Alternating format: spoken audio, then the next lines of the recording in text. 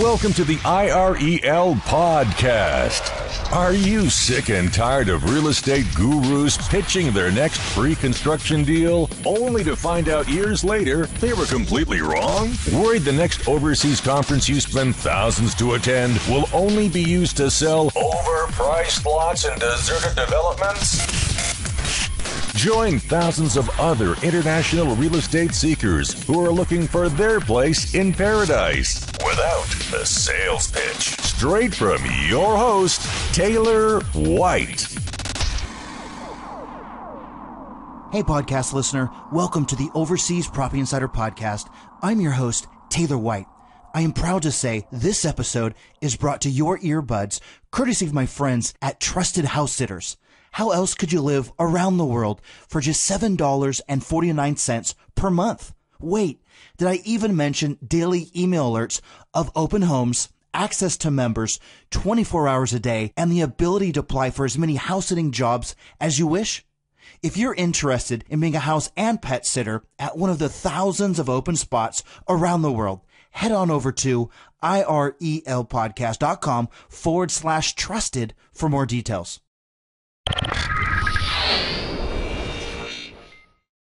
In what will surely be one of our most talked about and popular episodes ever, I'm more than excited to sit down and speak with Nat and Jodie from House Sitting World and coming to your earbuds from a house sitting assignment in the beautiful state of Colorado. Nat and Jodie have been featured everywhere, including Fox News, ABC, NBC, CBS, and are breaking down the specific strategies and tactics that have taken them all over the world being house and pet sitters for 18 consecutive months. Nat, Jodie, and I will talk about what exactly house and pet sitting is and why it's revolutionizing worldwide travel. The top 3 platforms they are recommending, with one having been on this podcast, reveals what the biggest misconceptions are in house sitting today, and much more. Instead of telling you more, let's join Nat and Jodie from House Sitting World headquarters. Nat and Jodie, what's going on? It's Taylor White. I'm excited to have you on the podcast straight from House Sitting World headquarters so we can get to know you personally. Tell us a little bit more about yourself. Hey, Taylor. It's nice to be here. Thank you. Hi, Taylor. This is awesome. Well, we've been house sitting now full-time since March 2013. So we've been going about 16 months now. And I know that you ladies have been featured all over the place, just to name a few: Fox News, ABC, NBC, CBS. You have some great websites, International House Sitting World, all kinds of great things. Talk to us more about your company and philosophy.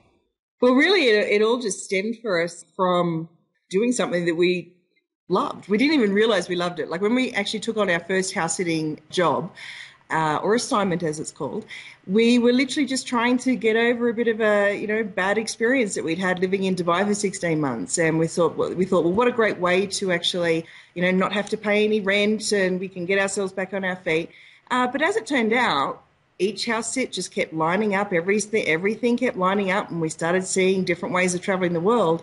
And it was like, wow, this is really what we've been seeking all this time. Like this idea of chasing, some kind of materialistic success or wealth wasn't actually our truth. So getting on board the international house sitting bandwagon actually became our philosophy of life. It was like doing what we loved and inspiring others to do it, and not fall into the trap of all the different excuses of I have no money or I have no time or anything like that. It's like, just follow your heart. I mean, we stumbled upon this due to a pretty horrific experience, particularly a financial and emotionally devastating experience, but it was the greatest gift of all. Now, we don't believe everybody has to go through that. It's literally just really step into your truth and say, what would I love to be doing? If you'd love to be traveling the world, then what we do at House Sitting World is give you some tips and tools on how to do it with some extra, like fun and different ways of living like a local, and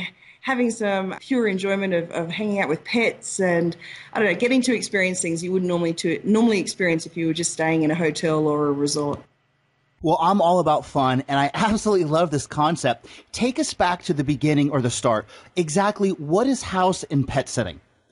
House and pet sitting is where a house sitter comes into a person's home and looks after their home and pets, provides security and care for the pets if they have them. They don't always have them, but usually, while the homeowner goes elsewhere. So they might go house sitting themselves, or they have to return home if they're an expat. We find a lot of our house sits are actually for expats, so they have to return home oftentimes for medical things or family, business. And so we come in and actually just mind their house, literally, take over the running of the house. So I'm curious, as I see house sitting, pet sitting kind of used together, is there a difference or is that the same thing?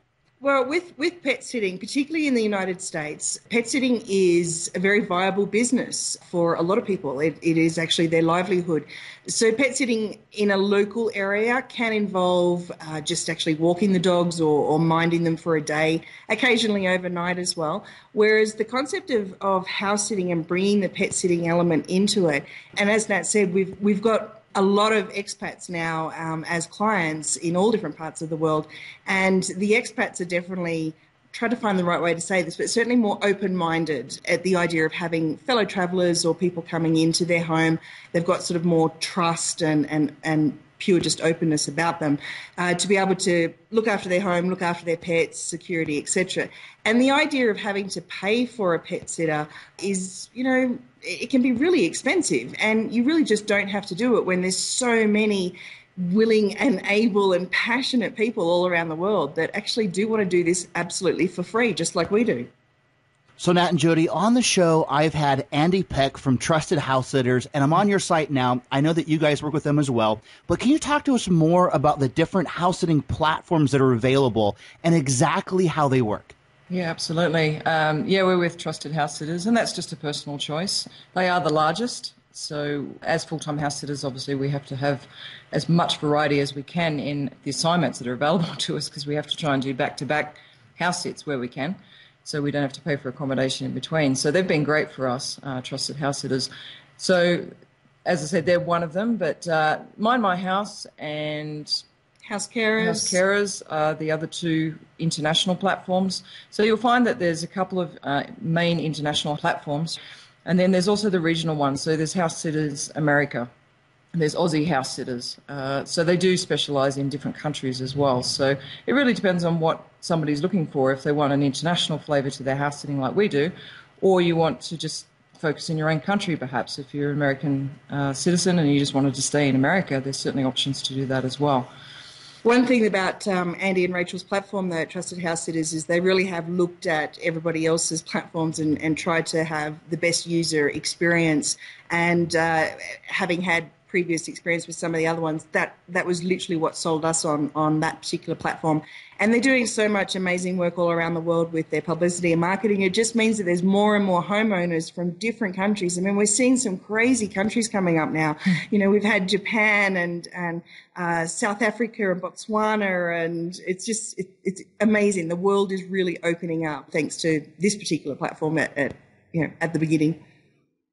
And then just as a follow-up, can you kind of better talk about how the platforms actually work? So I know that we have people that are looking for house-sitting assignments worldwide, and then we have homeowners who post jobs. But can you better explain exactly how they work? Yeah, sure. We like to, make it similar to a dating site. It's probably the easiest way to actually explain it. House dating, I like House dating. Matchmaking. Matchmaking service. They're all very popular these days. So that basically a homeowner will put up their assignment, so they'll have the details of the actual assignment, the dates and what's needed to be looked after, what pets and what's required in the home. And then a house sitter will actually have their profile up. So they'll have perhaps a video, some photos, a description of their previous experience, some references and that sort of stuff. So when a homeowner actually puts up an assignment, it's up to the house sitter then to actually apply for that. So, they have to consider things like the dates and the climate and the location and how they're going to get there and those different things to look at. So if it actually suits a house sitter, they will apply for it. And that sends an email through to the homeowner to say, yep, I'm available and, this is a small little blurb about me. Then go to my profile and have a look more at what I do. And I've got to add a little tip in on that as well. Yeah, please. Don't wait until you've worked out the location and the climate and the everything. Do that research after making the application, because what's happening now is that we personally want to keep the balance between homeowner assignments being listed and the amount of house sitters wanting to house sit.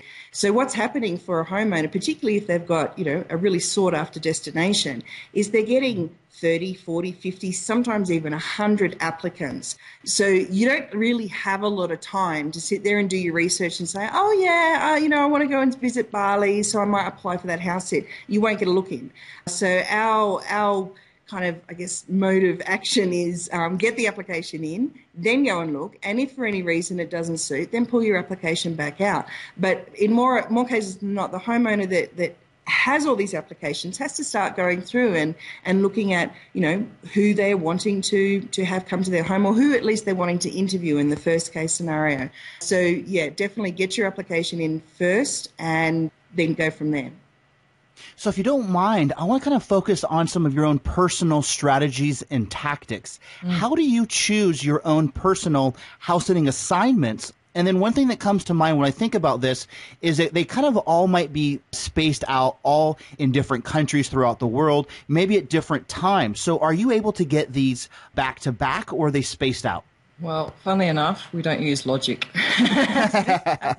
Being two women, we use only intuition. And while that might sound a little bit magical and woo-woo and stuff like that, it really has served us. We really feel into an assignment. When the assignment is posted, we have a look at it and we look at the photos and we feel into whether we can see ourselves there.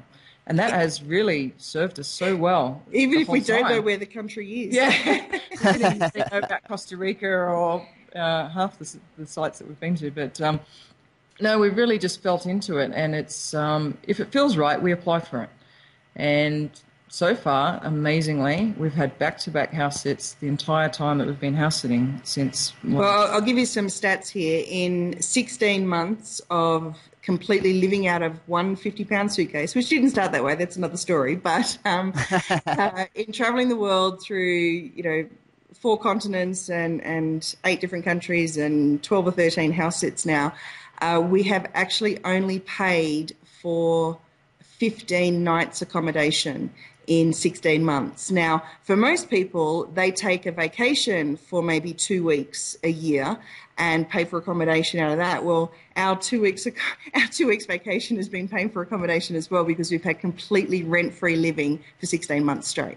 That's incredible. It is, really. When you look at it, the dates matching up, they are ridiculously incredible how they have. But I do feel it's just been because we've actually felt into what, as Jodie was saying before, what feels true for us. So if it feels true to go to a particular country and apply for that house sit, then we do it. Regardless of how we're going to get there or what we might have before that, we might have a gap of a month or 2 before that that's not filled in and we're not quite sure what's going to happen. Then suddenly that gets filled, and that's exactly what's happened all along the way, is all the gaps have got filled up precisely. Well, one perfect example was we were sitting in southwest France. We were on a 4-month assignment there, and midway through, a position in Costa Rica came up, and it was like, oh, wow, I'd love to go to Central America. Let's go. We do want to check out Panama at some stage as well. So we applied, and it meant that there was going to be a gap of about 2 months from southwest France to getting to Costa Rica. Now, that got filled up with a trip back to London, which worked out perfectly because that's a great pivotal point to fly out of. But then there was this 1-month gap that came in, again, just perfectly. It was a good 2 months afterwards, and Canada came up, B&B in Canada for 1 month, exact dates. So we flew we caught a bus from France to London, flight from London to Vancouver, flight from Vancouver via Mexico City to San Jose in Costa Rica. All back-to-back, no accommodation paid for. So that was 10 months straight of no paid accommodation. Wow, you ladies are awesome.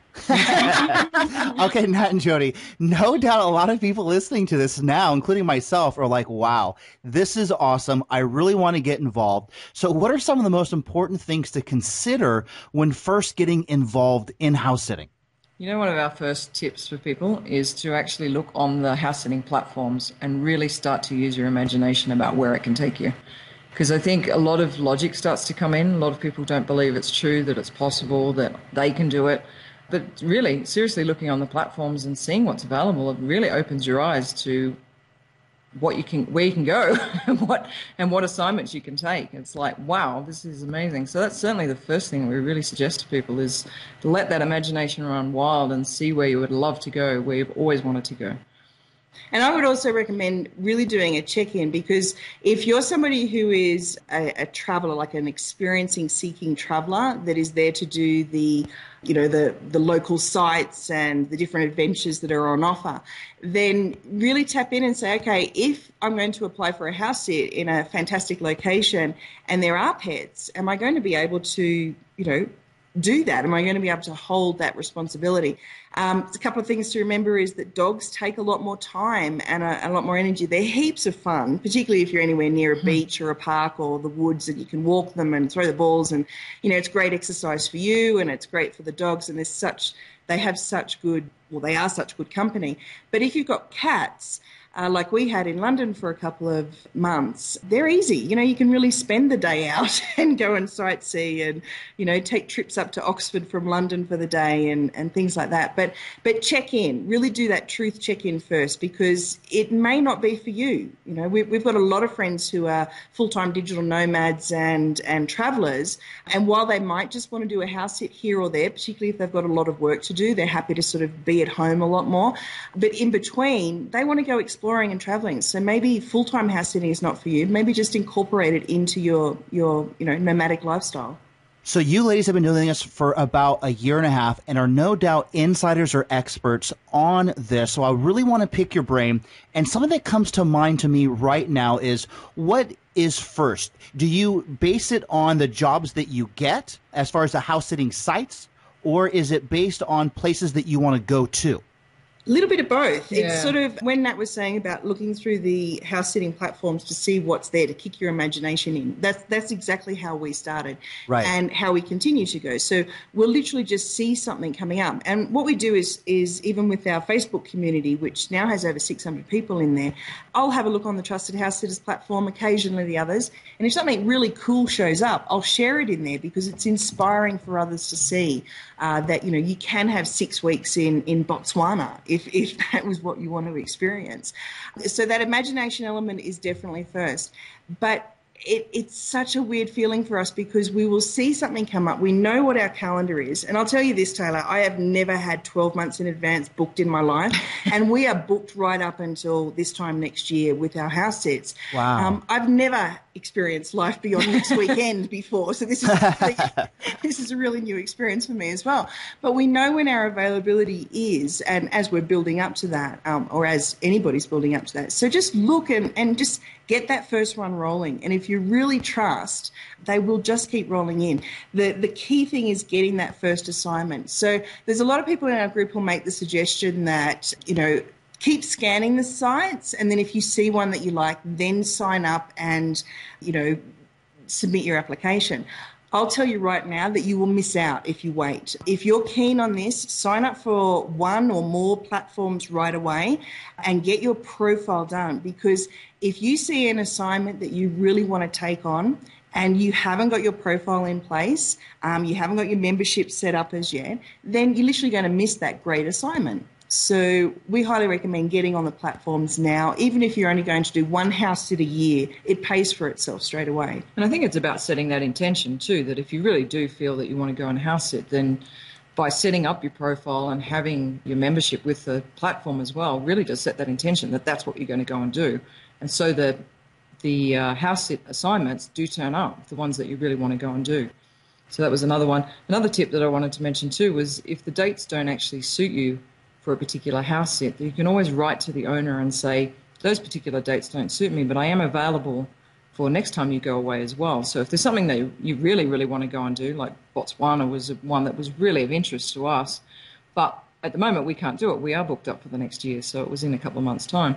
But we could easily write to them and say, look, keep us on the books, keep us in mind. We're definitely very interested, but we just can't do it right now. So that sounds like you guys contact the owners via the site. So is it via email? Yes. Yeah, well, it actually goes through the site. So like that matchmaking type of dating site type of thing, it's all secure. And Trusted House Sitters is one platform that actually charges the homeowners to list as well. So there's an added security aspect that they really take note of there. It's not about, opening the book so that, people can kind of spam and do all this kind of contacting and what have you. It is very looked after. I mean, it is definitely, about integrity and honesty and, keeping the platform safe. So if there's a lot of people looking for house sitting jobs, what are some tips or tactics that you might want to share that when they contact the owners will answer their contact? We've got a couple, actually. We've got some funny ones. One lady in our group suggested, which has really worked for her, is to, when you actually do the reply email, is actually start, I don't know, guess visualizing almost, or having the homeowner visualize you in their home. So she would say, I can really see, like if there was a photo of a garden in the profile, in the assignment, she would say, I could really see myself sitting in that garden playing with your cats. And so you're really starting that visualization process for the homeowner going, wow, I can actually see you there as well. Like, that's amazing. So it's a little bit of maybe NLP and psychology, but it was really working for her.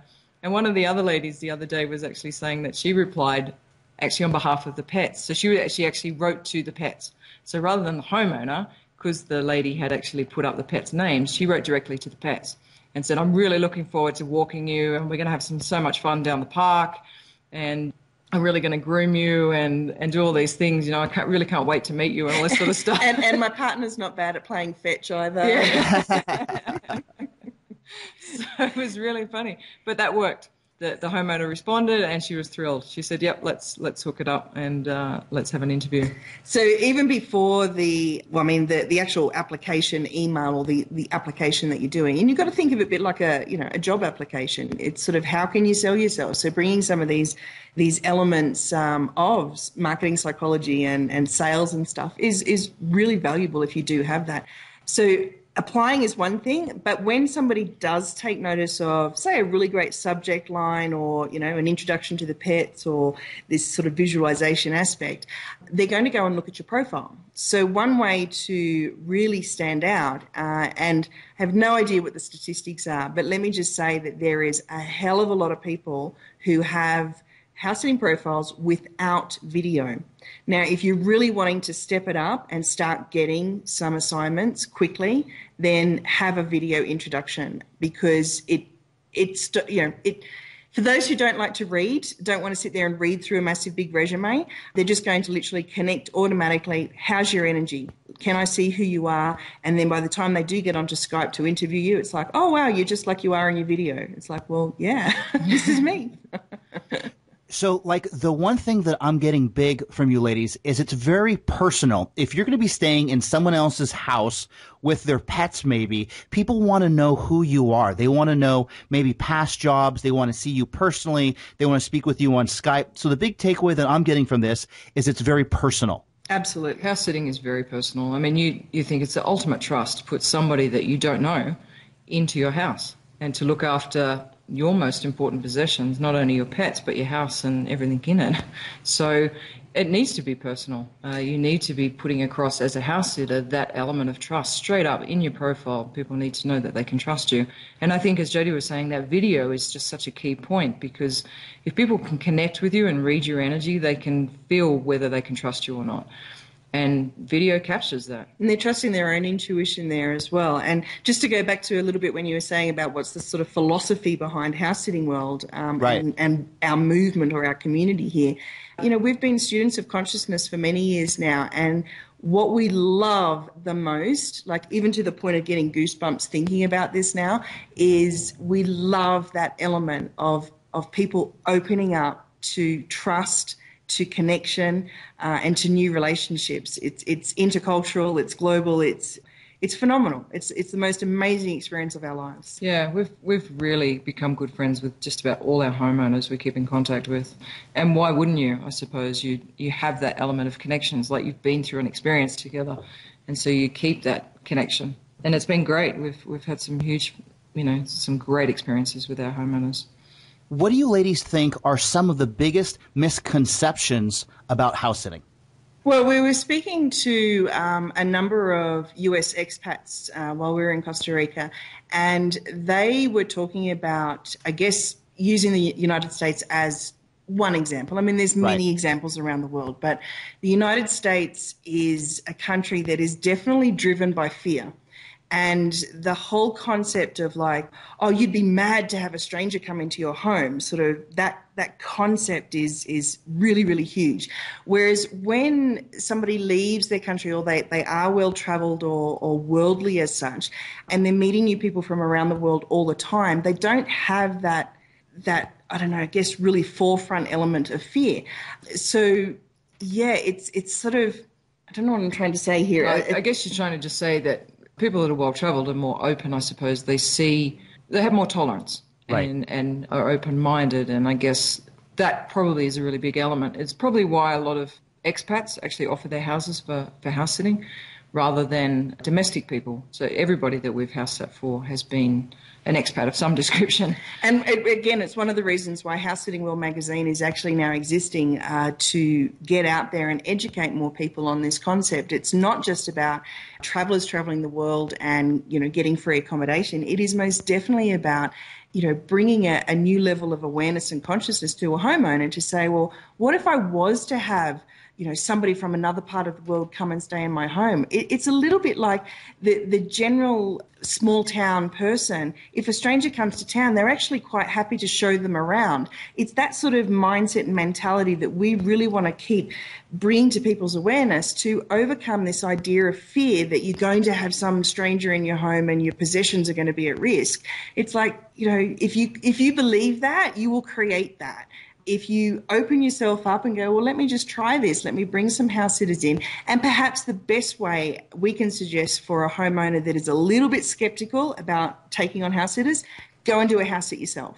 We've had quite a few of our homeowners, as we've been sitting for them, they've gone off to another country or another part of the world to house sit for somebody else. It's that direct experience that is invaluable. So I would love to wrap up our call with a bow tie or action steps if we can. What are some final tips or strategies you might want to recommend for listeners? I think two that we had that we actually haven't spoken about, I just want to quickly mention because I thought it was really important, is if a lot of homeowners have got holiday homes around the world and they sit empty, and there's heaps of them in Costa Rica that we know of. There's tons. They start going to rack and ruin. That's the thing. And unless you're putting somebody in there to actually look after it, and that could be a housekeeper, of course, but if you really wanted to put house sitters in there, they would quite gratefully go into some of these holiday homes and look after them. So there's not necessarily any pets, obviously, to look after, but just for the upkeep of the holiday home is actually a really clever idea. Right. We've got a little bit of a twist on that as well. It seems like we're always talking about Costa Rica here, but we've had two great experiences there. And the homeowner that we were house sitting for invited us to the neighbours' birthday party. So off we go and we're meeting them. And they're saying, oh, wow, like every time we leave the States to come down here to visit our holiday home, we have to put our dogs into, well, one flies with them, the other one gets put into pet sitting and daycare. And it's really expensive. And we said, well, we're happy to come and look after them in upstate New York for you any time. And that's what we're doing next month. We're going to their home in upstate New York while they go down to Costa Rica and have their month holiday. The other side of what Nat was talking about, of not just having your holiday house or your vacation home vacant all the time, is maybe even just putting somebody in there or trusting a house sitter to come in and take care of the place for a couple of weeks or a month before you get there, so that when you're on your vacation time, you're not having to clean the whole time. Because if you've had something left for 6 months, you usually have to do a lot of work around the garden and the home. So generally house sitters are more than happy to come in and do that kind of have that lived in feeling and get the garden prepared, etc. And I think there's some really cool concepts to be passing on to property investors around the world and holiday home, vacation home owners, domestic, expats. It's a huge, huge growth trend in travel and connection. The other one I just wanted to mention too was if you're considering moving overseas at all, house sitting is an awesome way to go and check out a country, to actually get a house sit in that city that you wanted to go to and actually live like a local for a while, speak to the neighbours and get to know what the services are like, what's the internet like, and, the electricity. Electricity goes off all over the different countries. They're always on and off, so it's not always reliable. But those are the sorts of things you can check out when you actually go house sitting, because you're actually not just sitting in a hotel, you're actually being part of the local community and getting to know people.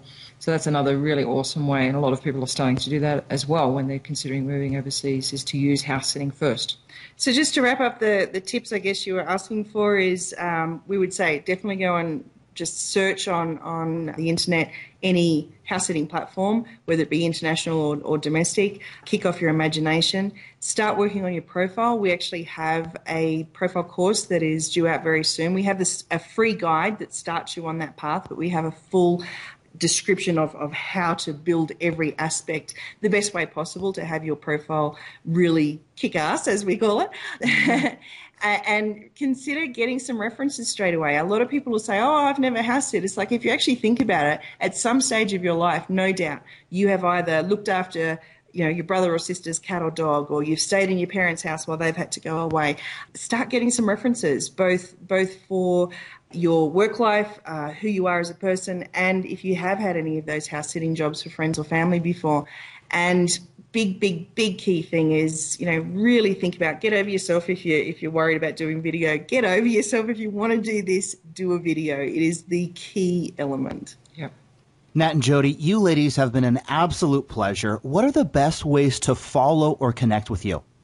Our main way really is our Facebook group. If you go to Facebook and look up House Sitting World, now you'll need to look under groups and not the page, because we do actually have a page called House Sitting World as well. But if you look under groups for House Sitting World, you'll see a very growing and active community forming there at the moment. So that's the best way. And we've got a free guide as well. So the 3 steps to getting started on house sitting, which is on internationalhousesitting.com. And I bet by the time everyone's listening to this, our magazine is going to be on all mobile devices. So we're starting with the Apple iPad and iPhone, and very shortly after we'll be on the Amazon Kindle, Nook, and Android devices as well. So that's really exciting, because the best part about the magazine is when we first started in house sitting, we didn't know we were going to be doing this full time. But as we started researching more ways of how to get from country to country, or even just coming across other people's blogs and information, it was like, wow, there's a lot out here. And you can spend a lot of time reading other people's stuff and searching the net for it. So we just wanted to be able to make this one-stop shop, bringing the best of everybody's work into one place. And that's what House Sitting World magazine is about. You ladies are awesome, very dialed in. I wanted to thank you once again for coming on, and I hope we can do it again sometime very soon. Love to. Thanks, Taylor. Thanks it's been so great. much, Taylor. It's been fun. I absolutely love the call with Nat and Jodie today, and will surely be one of our most talked about and listened to podcast episodes ever. You can head on over to our site for complete show notes, easy ways to connect with Nat and Jodie, and more information about their fantastic website, House Sitting World. And don't forget, if you're looking for great ways to stay at amazing homes in the world's most spectacular locations, but don't want to spend a fortune, I encourage you to check out Trusted House Sitters. With hundreds of house sitting assignments just a click away, you could only be minutes from lining up your next overseas assignment. Head on over to irelpodcast.com/trusted for more details. You have been listening to the IREL Podcast with Taylor White. Be sure to hit up irelpodcast.com for more. That's irelpodcast.com. Thanks for listening.